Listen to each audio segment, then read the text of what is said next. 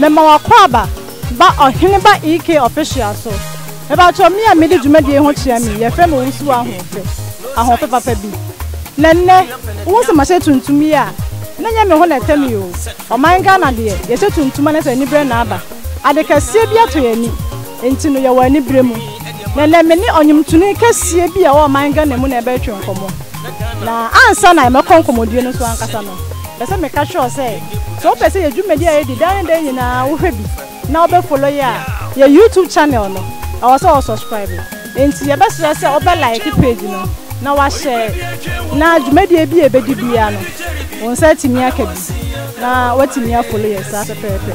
Na ansa na menda opanyi kese ndi nchio no. Ye betwe ho tie wa bia ba. Na se twe ho ba ya aka bia de beto so no. Mema wakwaba ye nche ho kra ye beko opanyin kese na nkasa ho ene watutu ne namba ya so ye hanim se nti ye beko no ho na nkomodie bi on bia no ye ne nadi ene ye betwetwe nkomo adi nkomo ankasa medika ada no ho a menye ne bebo nkomo ne dia trem enti no mpanyin fo se ka ku ye di kokuo no opanyin kese no ye ne na wo hanim se kese ye ka ga na nwum to pa ankasa wa din wonwum to mi enti na ensembese bia wo ho bia no ye bebusa na ensam so de ye obi ka enti no panyin kase ye mo akwa ya chiko koso so na se tutu de she ko e do so aburu mi de she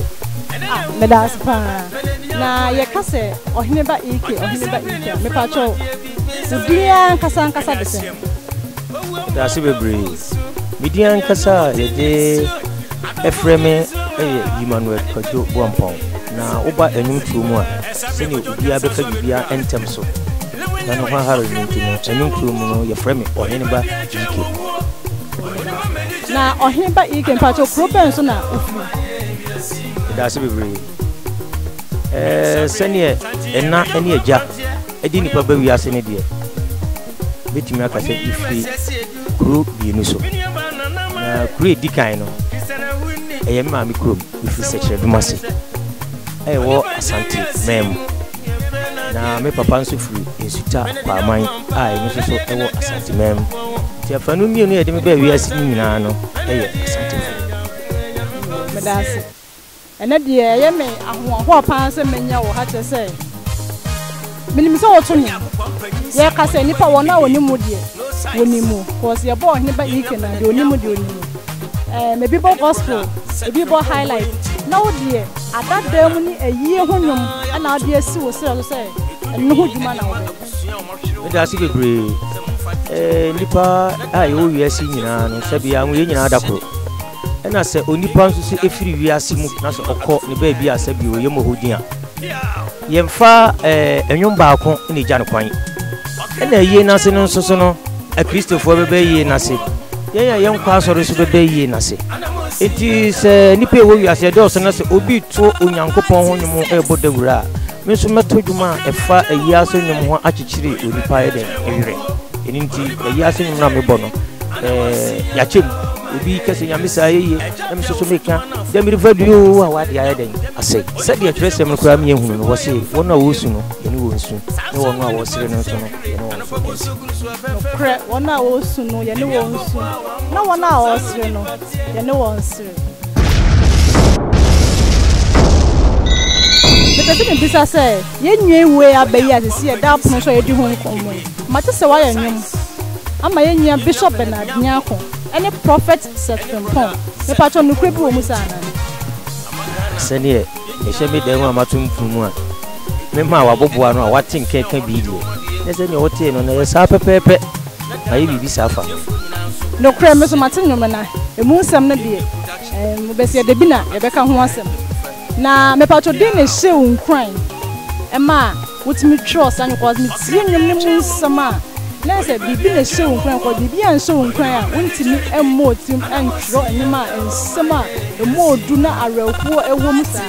enti e de na she unkran me da se bebre empeni fo ka bibi se bifra won tuma otete e ma osika obedi amanasa Bernard Nyarko oba wiase no amani papi awereko afi won so bisi o ya asresem ena yemi abema set frimpon so ato nyuma ma ebi asakire fi won bone ho ehun awurade sa adekesi we nyina ahwere yen efiri wiase akọ onyankopɔ so di adoma chede no bu ahodo o de me de amam se metwero nyom na me nuanu mu wuo no o mawu ebesi om ebeyie ebetwam na medi won din ye bibia me kura mte mi wu achi no ebeka ho ama bibia ya kai se sinitwa ni bi bae Bernard Nyarko ayen senchene ya de mani pa re chichire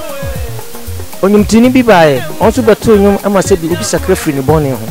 enyum no ebe yen kai dwuma da ho ama se bi enchiri mu ebeba ye wu achi no o ma benya bibi afa na enum kura no se onyankopɔ ba no ba asasi so na obubu atena obetima hwe ho kura ma me kura Oheneba baabi so atena ti peso mu din e ka asasi so ti na ahyem dia ma ye bibi sa abi di jawon kwan yo Oheneba memo wadwo ho me kakra ma me na se de nkomodie ne koso no ama for the message ba na eba ntino ma me hwe bebre na so busa se enyum na midi ho adanse ye ka na ani braba no ka obetimi ato funfa e fa kakra bi atwe ya na dia kan be beto so ya to so awo me da se bebre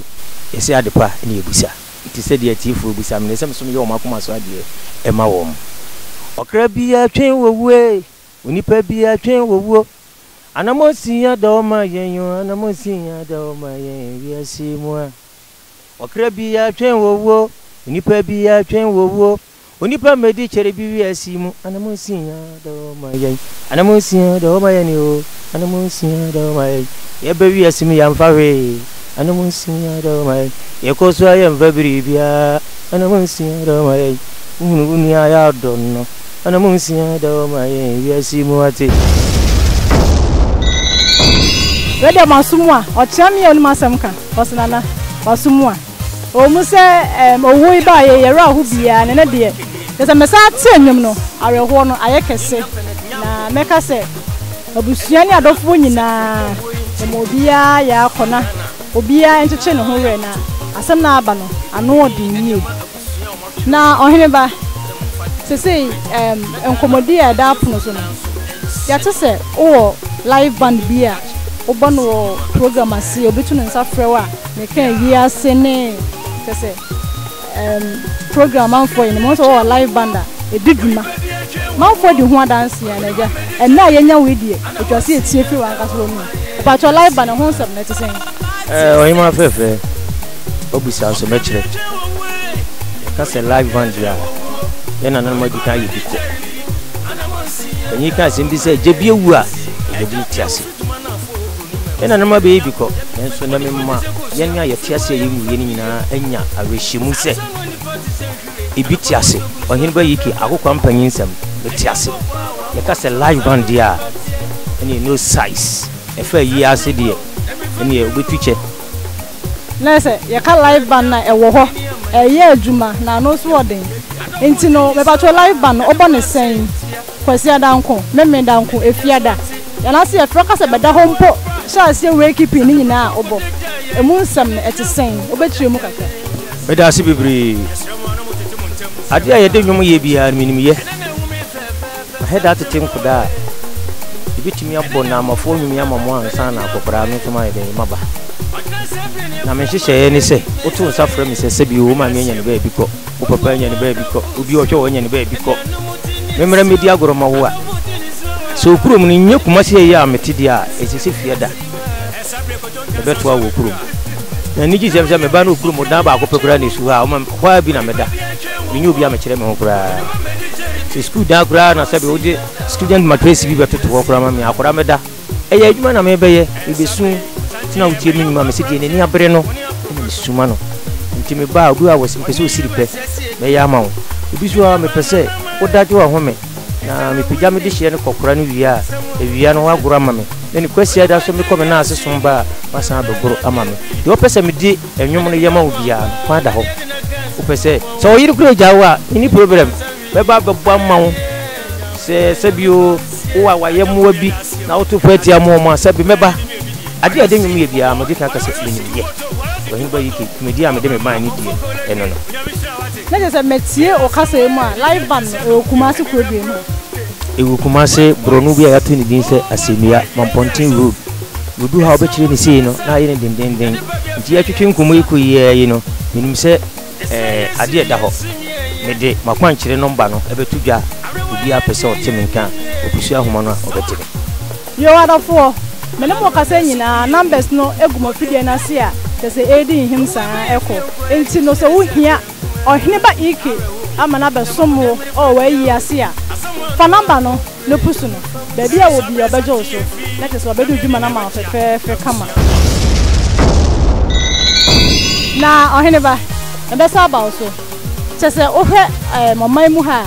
ebi ba bia o ma ye ni o mo ye yi ni ayefro no ya na mo ho ahomete ye ka o ma animtofo ene mo mbon fidie no ebi ba bia mo ho ahomete o ko fa ne ba se odofo a ade ato nani na obesom no abadom no so no na won nam no de die mu ya na ebu a na akoyo happy na mbisa se obi hia no ofa wa wode die mu no nam eye sen me da si bebre